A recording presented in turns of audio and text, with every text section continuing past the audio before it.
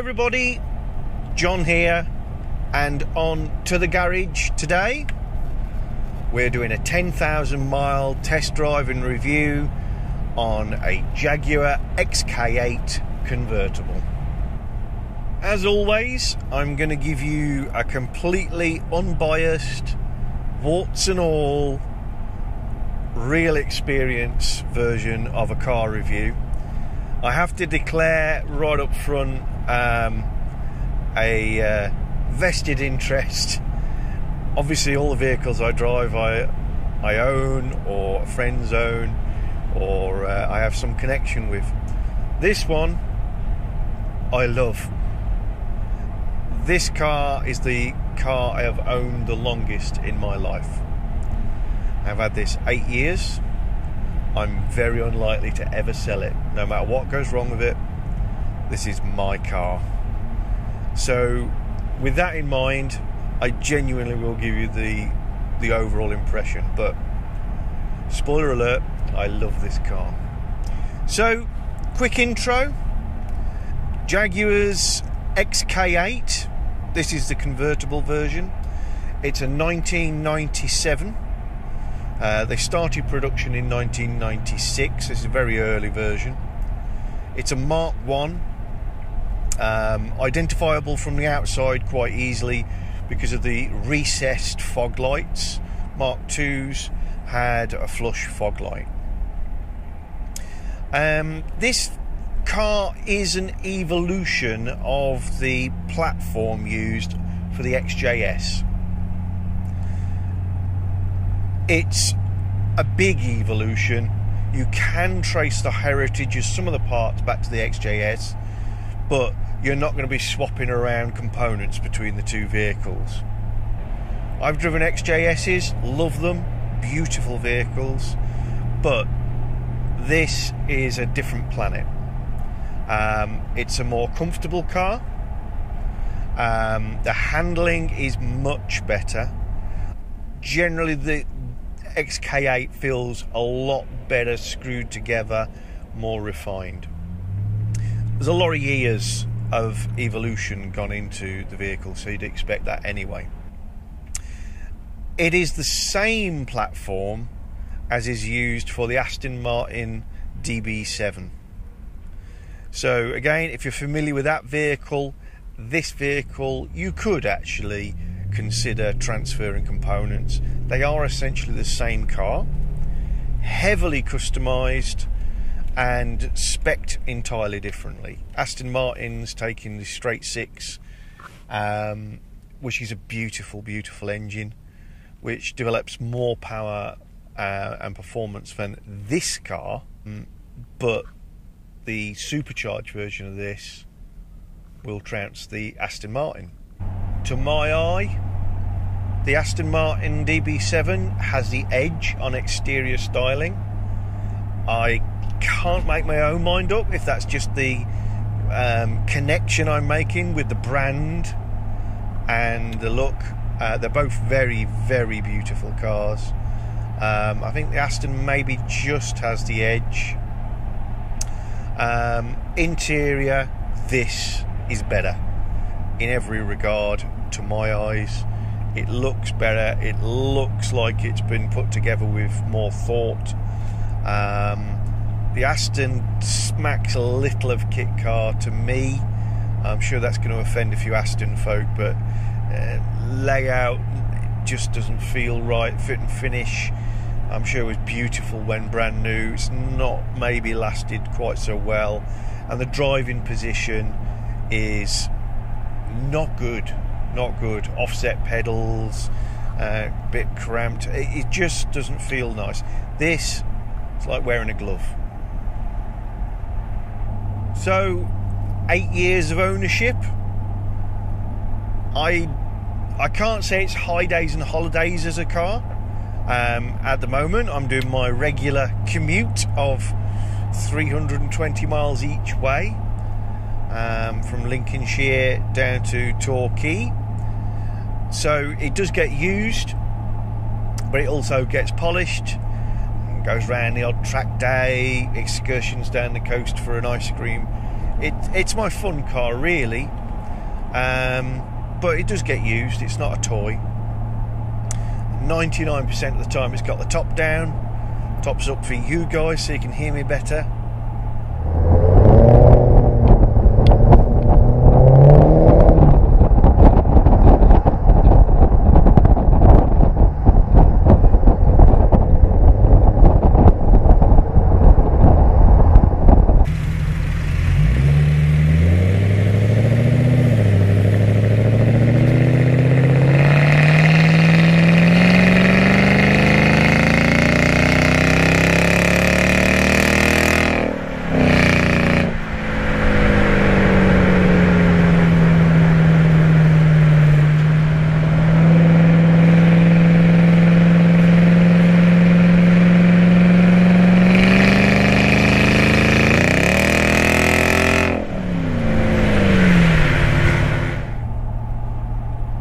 And I'd love to be able to say they've been completely trouble-free 8 years.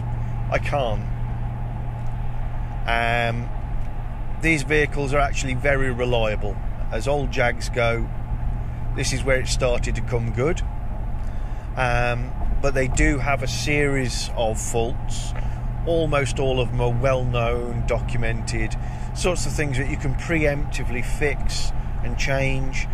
And occasionally my wallet has not been big enough to get me ahead of the game on those things. The car has never actually let me down, as in stranded me anywhere, but we've had a few issues along the way. So, to the spec scores. An S is for safety.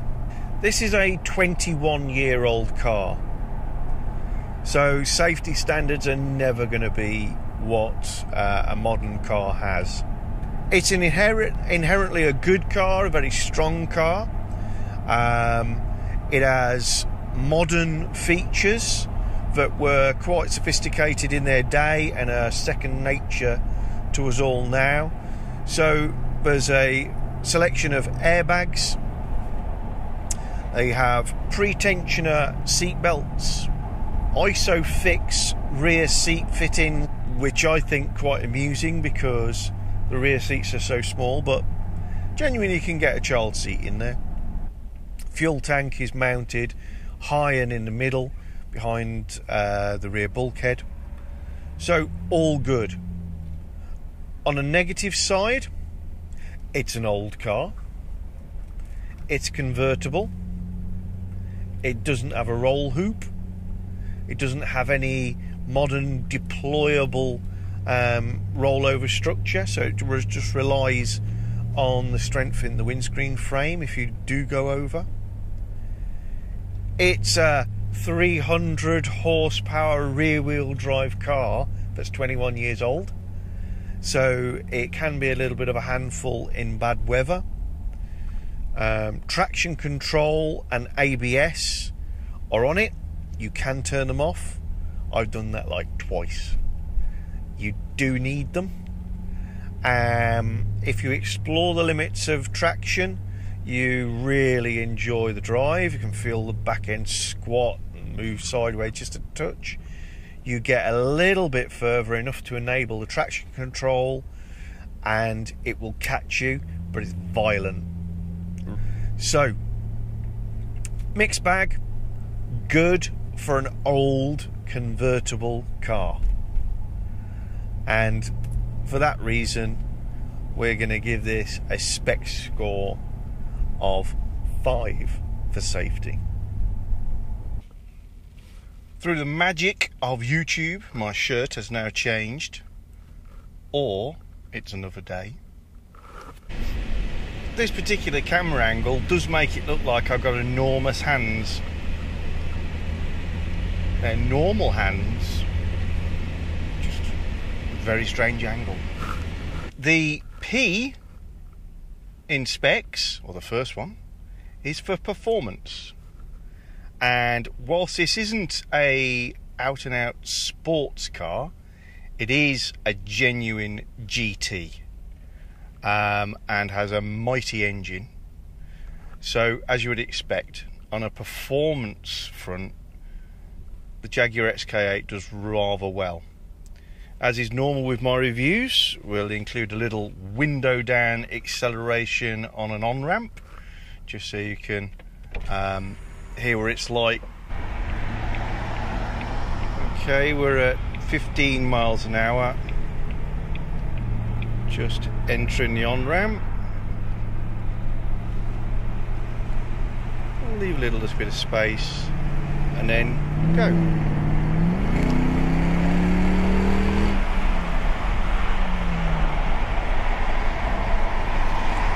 And that, believe it or not, folks, was 60. And I had to back off for the traffic. Now we're at 40. And we're away again. That's 60. And let's just roll the window up. Okay, so now we're cruising at 70 miles an hour. We're doing just under 2,000 RPM. I'm just going to knock off the air conditioning for a minute. It's really hot today. 28, 29 degrees. Oops, that's a radio. Just so you can get a sense of the sort of sound levels in here. I'm wearing a lapel mic. Disclaimer, my car is not completely standard. There's a shock. Mods to this motor include the exhaust system, and the exhaust system certainly does free up some extra performance, hence declaring it now. I'll just insert a little clip now of the soundtrack from the outside of the car with a microphone on the number plate.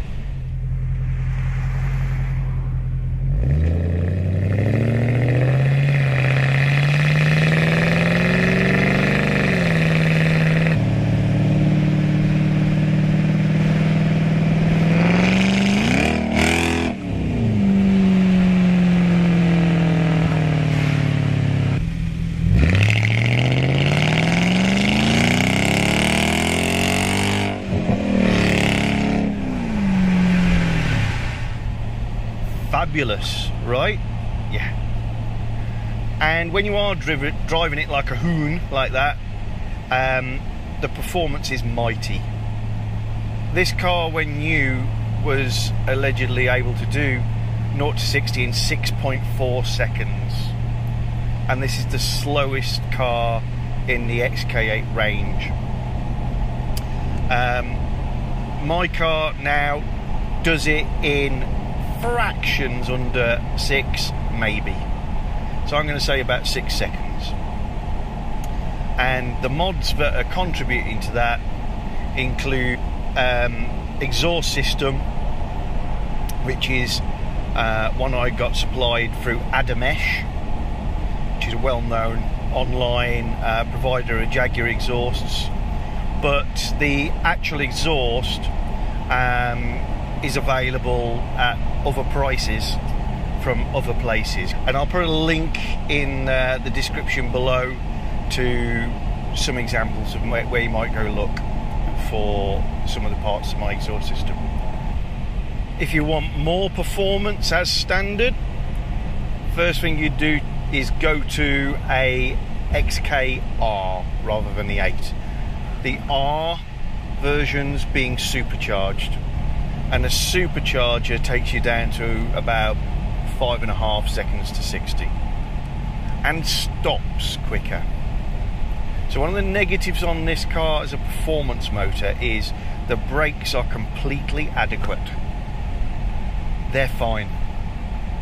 Like most big automatics, first time you touch the brakes you nearly throw yourself at a windscreen.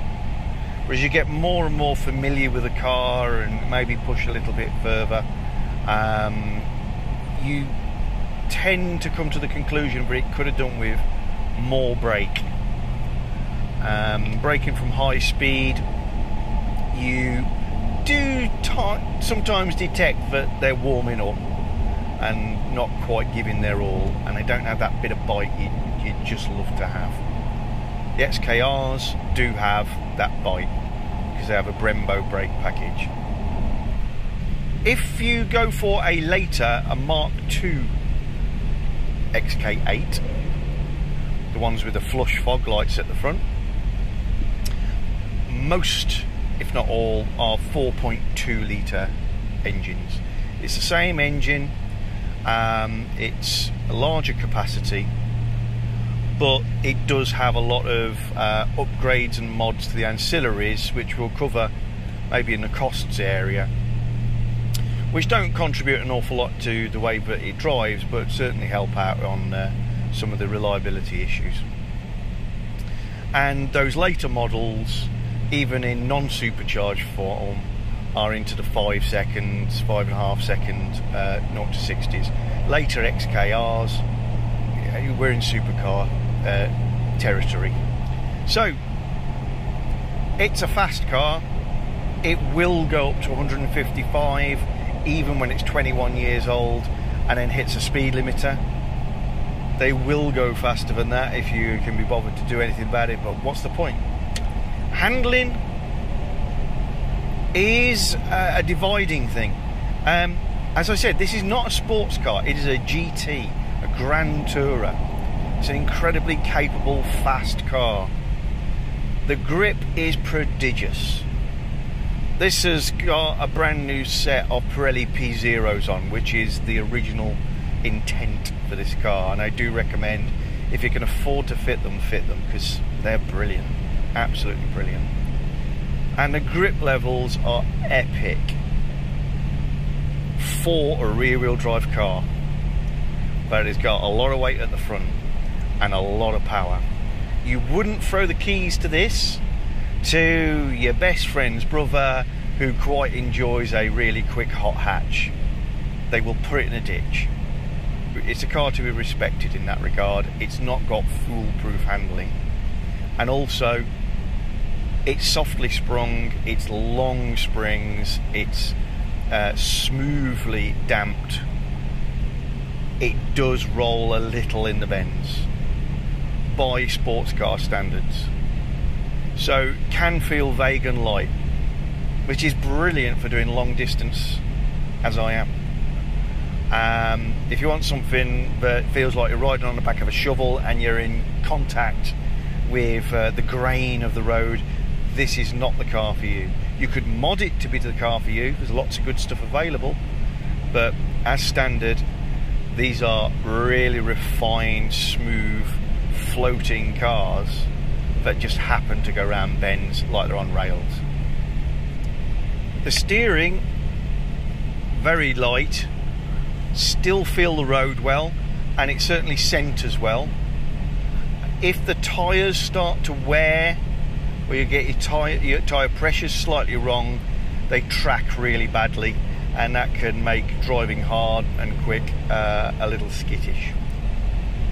One of the other performance mods that I've applied to this is to just change the panel filter for a K&N cotton gauze filter. But I certainly don't think that the standard air induction system is bad, but you can flow more air with aftermarket kits, worth looking at, and undoubtedly if you can flow more air, ultimately you make more power, more torque, I'm not sure. Another thing that marks this out as a GT rather than a sports car, the XK8 and the XKR are not available as manuals. The gearbox is actually really good, it's very smooth. If you put it in sports mode, it holds the gears longer and has a more aggressive change, also lets the variable cam timing know to do its thing a little bit differently. And as we mentioned, it's got the J-gate. Later Jaguars have moved away from the J-gate and have got the rotary rising knob, which is sexy and works beautifully. I've had two cars with that on, but there's something quite nice about having this manual shifter on an automatic gearbox. And essentially what it enables you to do is drop it in drive and you've got a torque converter, standard 5-speed auto gearbox. Move it over to the left hand side of the J and you can put it into second gear manually and the car will select between first and second. It won't allow you to manually select first in case you decide to try and blow the gearbox up. You can manually select third, you can manually select fourth and prevent fifth, or you drop it back into the right hand side of the J-gate and it's got all of its gears.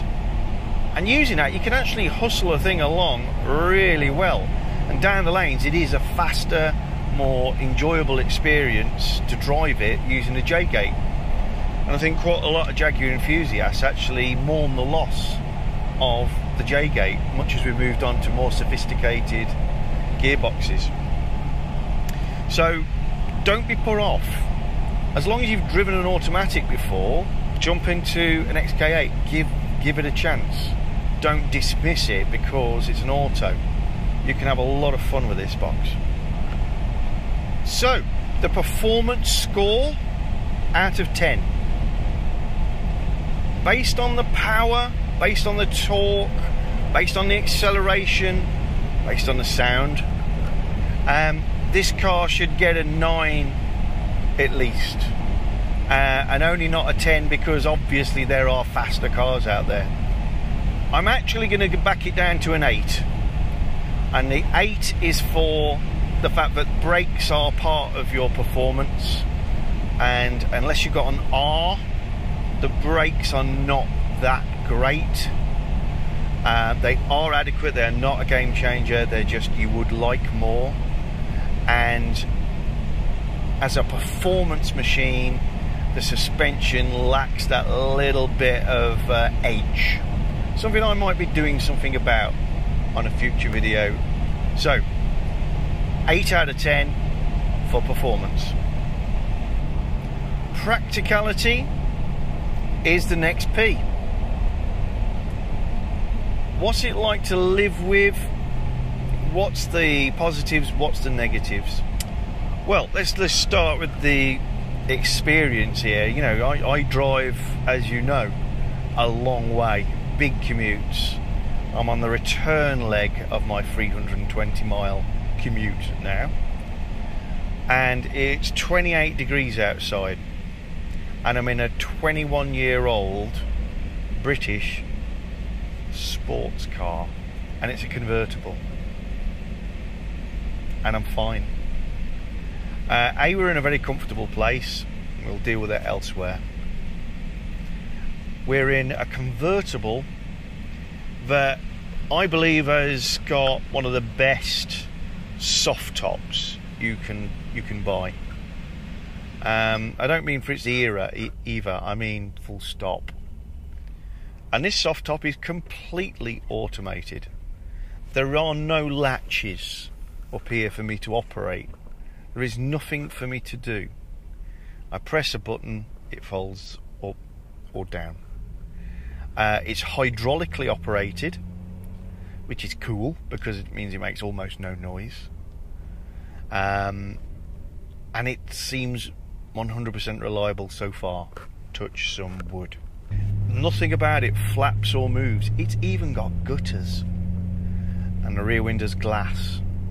So having a convertible is not really a compromise in terms of the driving experience. Is the coupe going to be slightly quieter? I'm sure it is. Can I feel that this is noisy because of the roof? No, I can't, and I can take mine off. Interior space up the front, plenty. It's not a massive cabin, but space up front for two is excellent.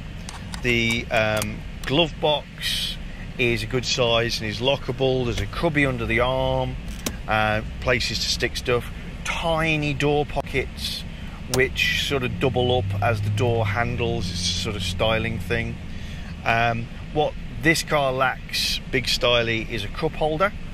I tend to jam my tin between the passenger seat and the centre console.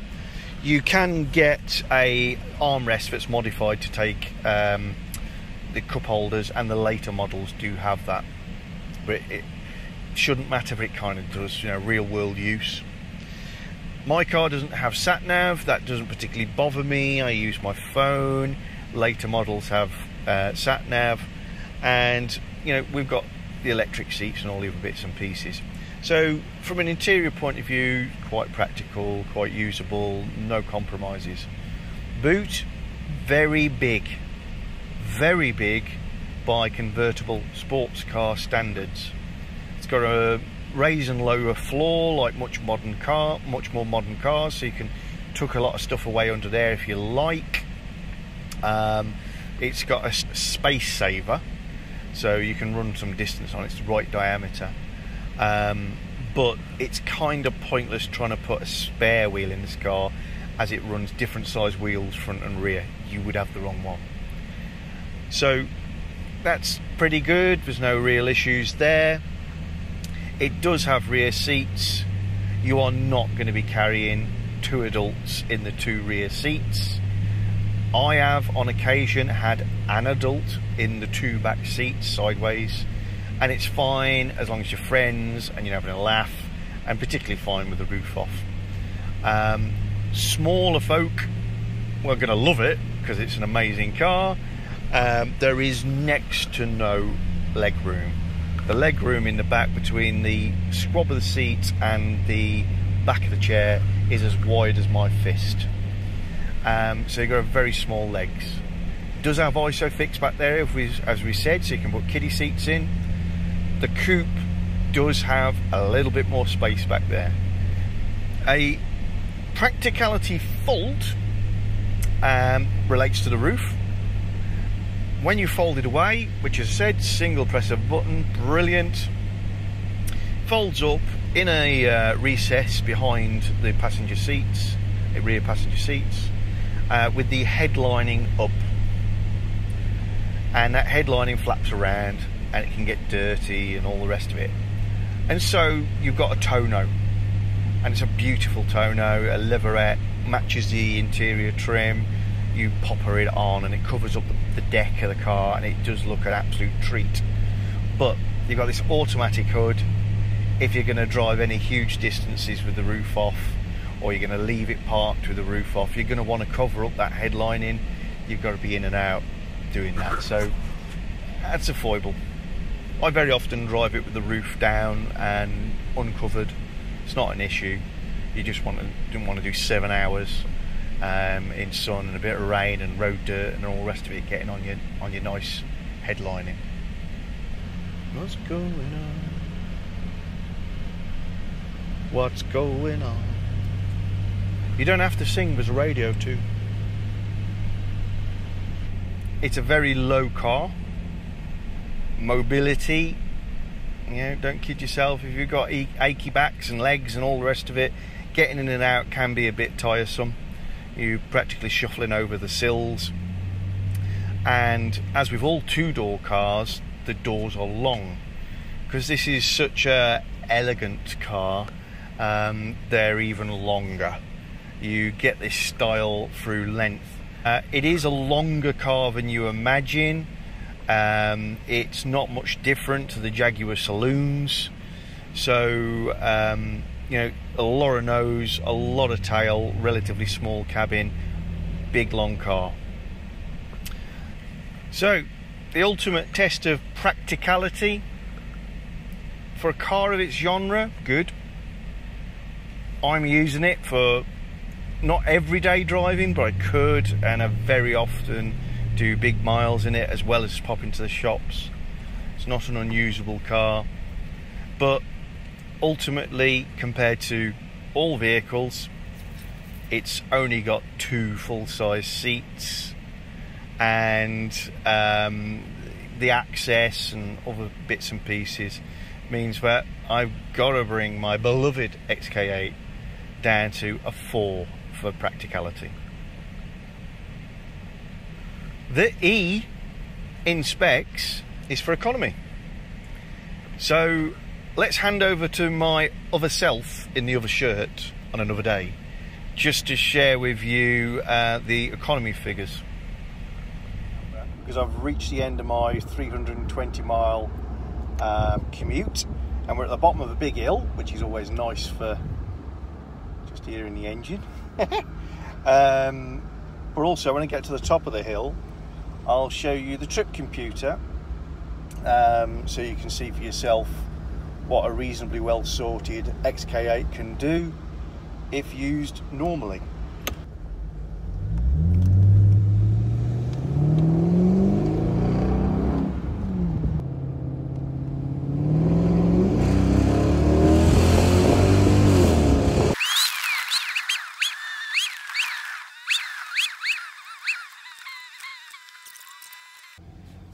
Okay, and just pop you off your cradle. I can hear I haven't turned the engine off or any jiggery pokery. So, right, so let's see. So, there's my mileage, 314.4. My journey is actually a little longer than that, but I stopped for fuel not long after kicking off, and I reset the counter then. And if I hit the end of the stalk, and there you go. Average fuel consumption 31.1. Not bad for a 4-litre V8 quad cam engine in a 21-year-old car.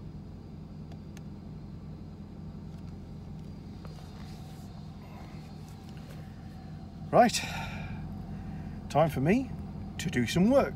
See you later.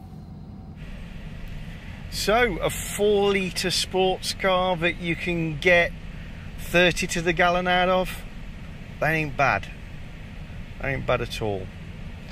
But obviously the fuel is not the only element in the economy, the costs of running the car. Other positives, the insurance is going to be surprisingly good. As long as you are a grown-up, like myself, in the prime of your life, then you'll be able to get very reasonable insurance. Mainly because the car is now old, the car has a reduced value, and it is seen as a classic. So at 21 years old, my 4-litre Jaguar costs me around £180 a year to insure fully comp for myself and my wife as named drivers. Consumables, namely tyres and exhausts, are obviously not the cheapest elements. The tyres on this car are big, they're wide, they're asymmetric in terms of sizes, and if you're putting the right tyres on, the speed rating and load ratings mean you're buying amongst the most expensive tyres out there. They've got to be able to take a heavy 150 plus mile an hour car. So I'm running Pirelli P0s, and I recently replaced all of these, and that cost me a smidge under £800 in the UK. So be aware of that sort of price. You can definitely save money. You can get a full set of tyres but still hit all the right specs for around maybe £600, but that's about it. You do not want to be putting cheapy no brand tyres or wrongly rated tyres on a car with this much torque. You're just asking for trouble. Exhaust system's big and heavy, and Jaguar will charge you a fortune. And there's a lot of it, don't get me wrong, you're paying for a lot of stuff. But again, advantage is there's a lot of aftermarket kit available for the XK8. So, on to the other negative parts of the cost, the economy of owning an XK8. If you're going to own one for more than a couple of years, you are going to have to change parts. They're all of an age where there's certain things going to go wrong with them, even if it's just perishables, the rubber items, etc. and some of the jobs can be a little expensive. It's all manageable, and if this is a hobby car, if this is a car that you've got because you like it, it's a car because you love it, it won't matter, it's not going to break the bank. If it's a car to drive, just transport for you, unlikely to be fair, but if it is, it's probably not a good deal for something you're going to own for 2 to 5 years. So what are the negatives I've had? I've had one major bill with the car, and that was I had to have the automatic gearbox rebuilt. They're a sealed for life unit, you don't have to add oil, you don't have to change the oil. But the reality is, as the cars are getting older, that oil does need changing. It can be done, there isn't a filler. Certain components don't work well with the older oil, and there are some design flaws, some weaknesses in the earlier vehicles like mine, mostly addressed in the 4.2 litre versions. I mean, a couple of the internal components in the gearbox can let go, and mine did, but even that didn't cause me to be stranded. The vehicle basically developed a slipping clutch. It wasn't a slipping clutch, it's something slightly more serious, but such as the built-in redundancy and the limp home modes, etc., I was able to do the rest of my journey, which was over 100 miles, without too much inconvenience, if I'm honest. The repair for an independent was £1,500, so not inconsiderable. So if you're going to look at a car that's around the 80,000-90,000 mile range, you ought to factor in the potential for that, or know that the gearbox has been changed, or that it's a later car. The other big ones that people have, the timing chain tensioners is a well-known issue with early XK8s. Their design incorporates a lot of plastic, and they don't work that well. They can let go, they can cause catastrophic damage. It's actually quite rare for them to break a chain or jump a cog, but the timing and tensioners and slippers do wear quite badly. So it's worth getting them changed. If you don't know they have been done, you should get them done. If you're getting an independent to do that, that could cost you maybe £500. If you're doing it yourself, in theory you can do it for about £150. I changed my chains when the gear was taken out and the tensioners were swapped for the later model, again the 4.2 engined cars tensioners. We could see there's a lot of wear on there, nothing disastrous, nothing that was going to cause imminent failure, but it just reinforces the legend that they don't really last forever. You've got to look at changing them if it's an early car. And the final big one is what's called the nicker sill issue. The nicker sill issue is associated with the unusual design of this engine. This engine and one of the BMWs of the same era went down a route of having an entirely aluminium engine. It doesn't have any cylinder liners at all.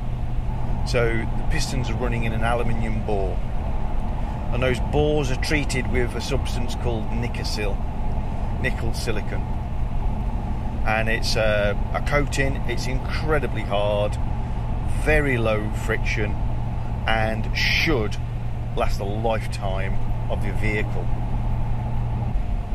In the 90s, when these cars were new, fuel in the UK and in a few other countries actually had quite high levels of sulphur, and that sulphur under certain conditions would attack the nickel sill lining and cause it to break down and effectively wear out the bores. Jaguar actually recognised this quite early and put in a regime of changing the whole engine under warranty, no quibble, if anybody drove a car in that had worn bores. So a huge quantity of XK8s of this period had their engines changed. And what they did was a company that actually is a company I went and helped at the time, put together a production line to take the original Jaguar engines, ball them out and insert a conventional steel liner. They were then fitted under warranty and away they went. And those engines are great and they're conventional and they're going to live as long as any conventional engine will live. Those engines that weren't affected by Nickersill because they weren't being used for short journeys, they didn't do many miles, they didn't pick up too much crappy fuel, they went on, as has this one, to have no issues whatsoever. And so if your engine has been changed, that's fine. If your engine has not been changed and still has good compression, it's fine and there's nothing to worry about. And in fact, a Nickersill engine is a lighter engine, it has a lower internal friction, and it's original. So it's actually quite nice to have one of the ones that hasn't been changed. It won't give problems now because there isn't sulphur in the fuel. Other less disastrous issues that you can have, and I've dealt with all of these ones and maybe put together a video on some of the specifics on each of those, how to fix. Front suspension, top wishbones can actually freeze up and corrode onto their pivot points, causing the suspension to go stiff and ultimately snap a wishbone. That happened to me. Some expense there. Rear wheel bearings are not a job that you can do yourself unless you've got experience and a press. And even with experience and a press, when you see the task and the design of that rear hub, you're probably going to want somebody else to do it. So there's an expense there. That could cost you £100 a corner very easily.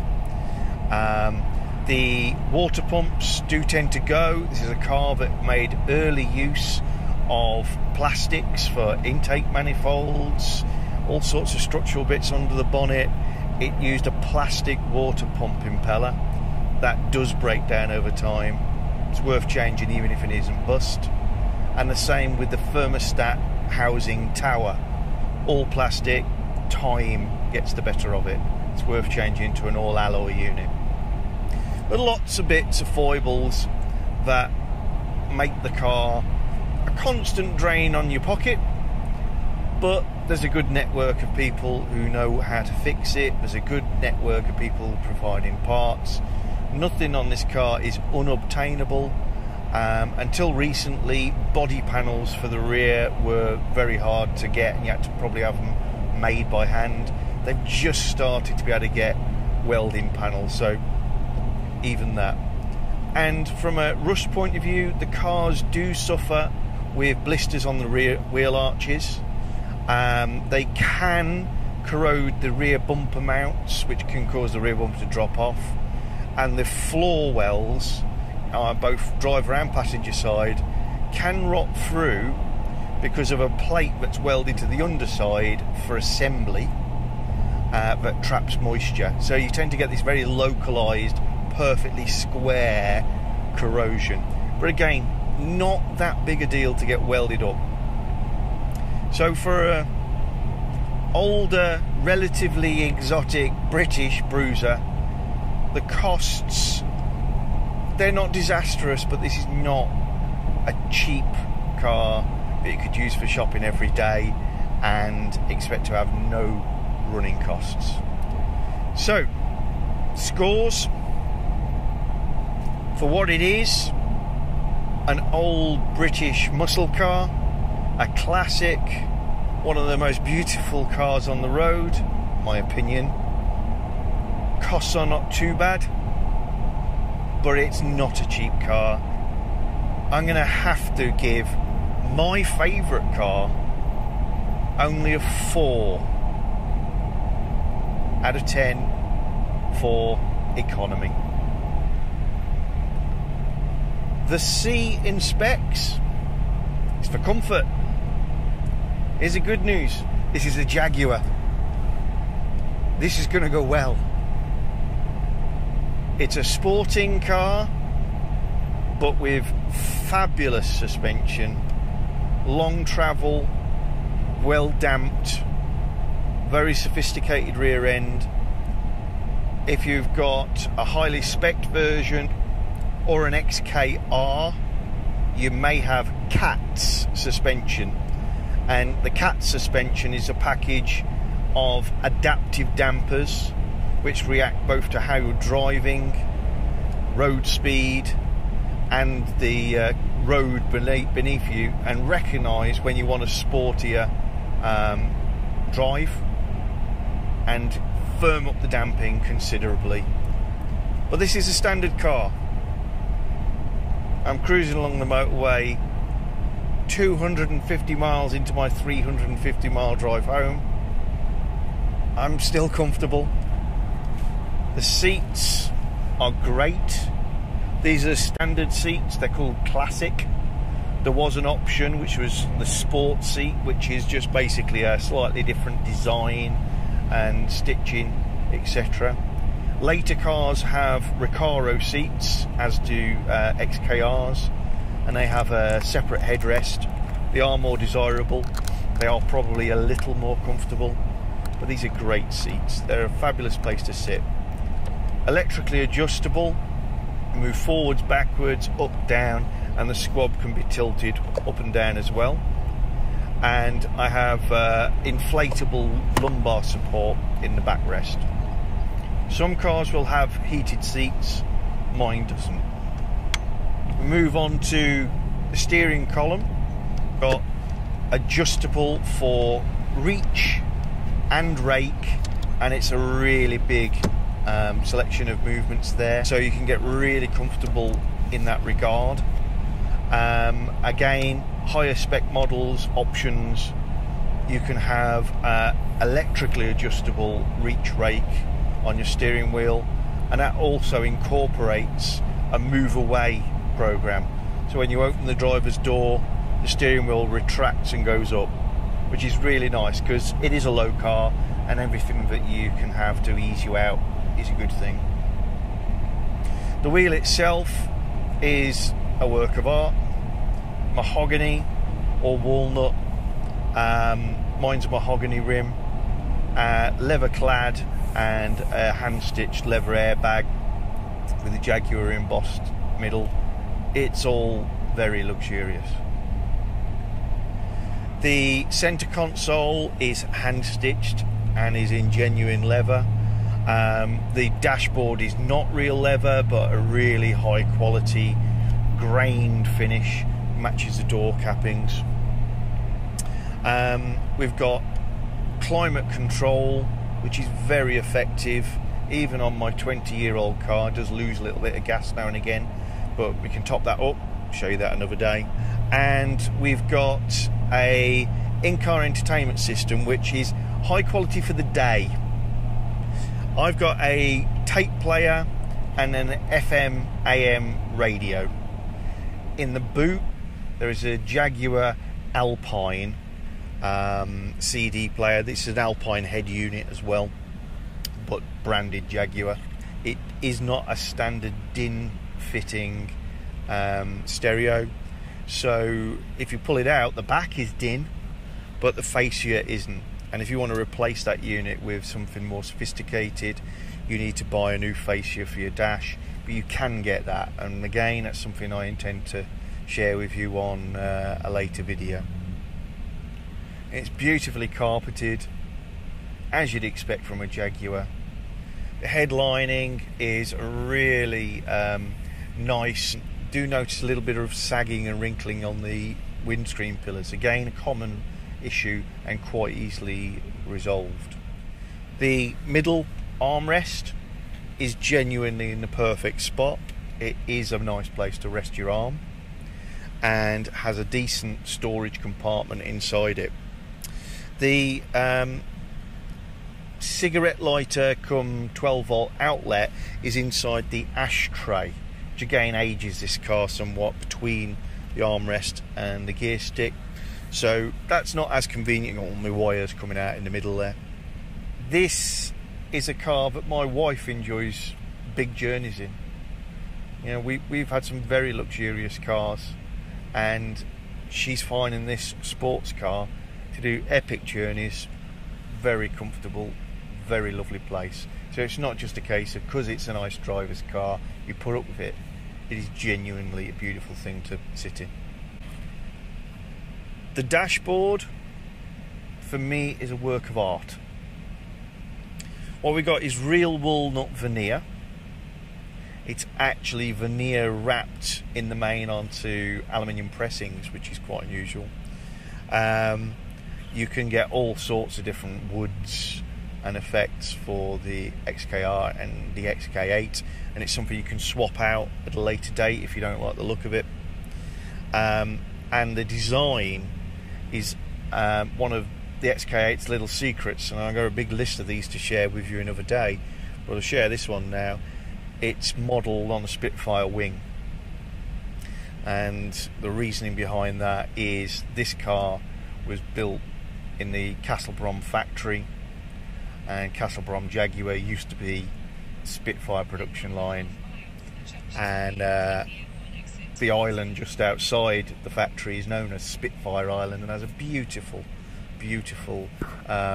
monument to the Spitfire. So this is a homage to where it came from, and really suits the feel of the car. Is that the interior is Spitfire, it is gentleman's club, it is wooden leather, it is British. It's a very, very British feeling interior, and it's aged well. It's aged very well. The comfort and convenience associated with the roof is also top of the line luxury. You've still got that huge, beautifully trimmed boot back there that means you can cruise down to the south coast with your nice leather luggage, rather than cramming things in plastic bags. And it's fully automated. There is no need to reach up here and work any clasps, tinker around with anything. So we're on the motorway in traffic at the moment, and I'm going to hit the button for the roof, and you can see how quickly that moves. So the rear windows, quarter panels, have just come down on their own. You can't see those, I don't think. It's just undone its own latches, and there he goes, and he's folding back the roof for me, tucking it into the bay behind the rear seats. I've driven a lot of sporting cars, and Porsche is an obvious competitor for this vehicle, but I've got to say, of the era, 911s are not as comfortable, and they're not as plush. We could argue whether they are better screwed together. You can always discuss what's aesthetically more pleasing, but if we are talking comfort and luxury, old Jag has got it licked. I feel it should lose some points for comfort because it's low and hard to access, but that feels like I'm criticising it for being a sports car.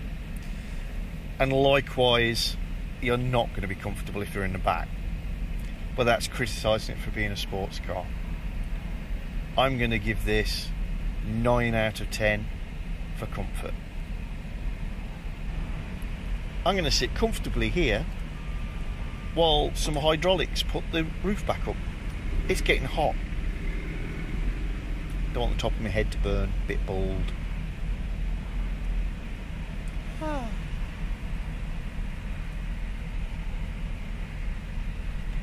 And I'm just going to turn off the air conditioning so we can enjoy the quiet.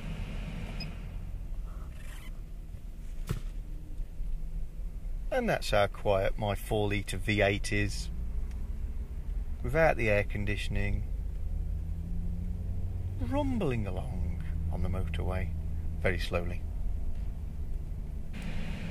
The last item in the spec score is S for Soul, and I think you know where this one's going, guys.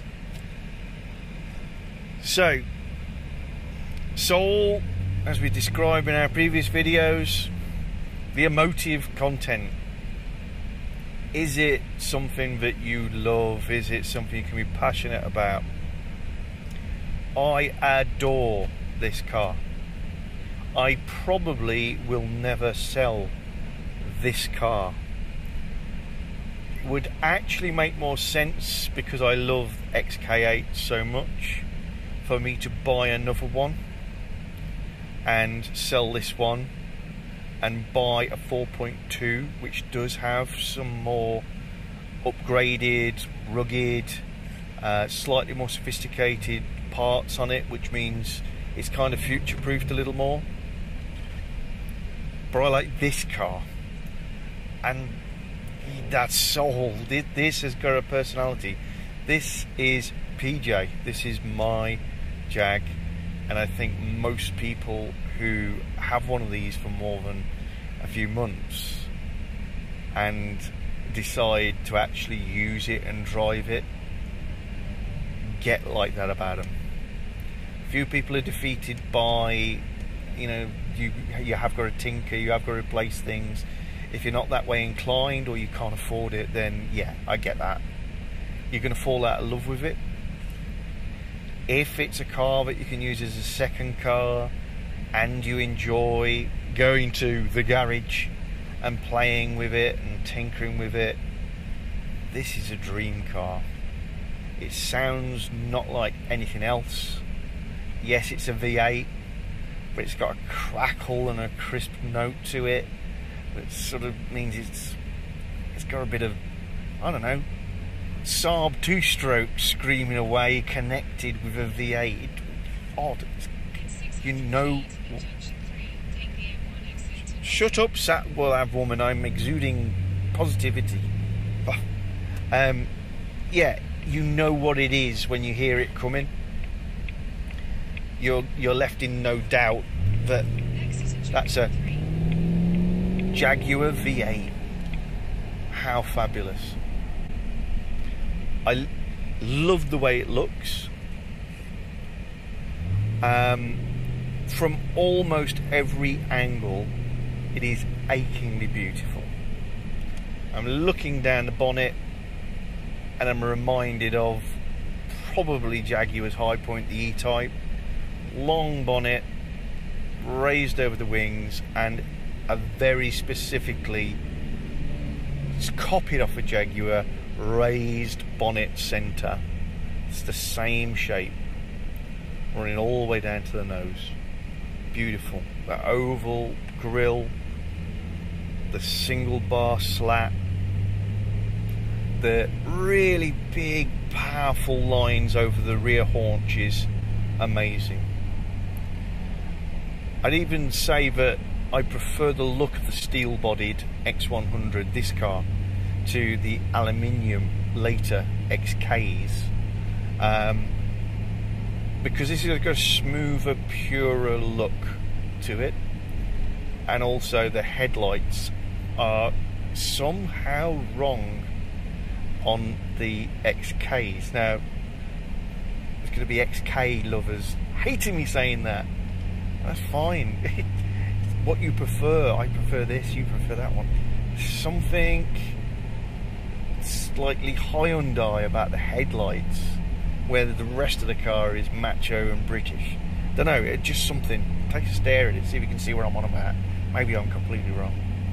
So, I think in terms of soul, this is the one. Controversially, this scores 10 for soul. So that's a spec score of 39 out of 60 for the XK8. If you've enjoyed this video and want to see more great stuff, then please subscribe to the Garage. Remember, it's always free on YouTube.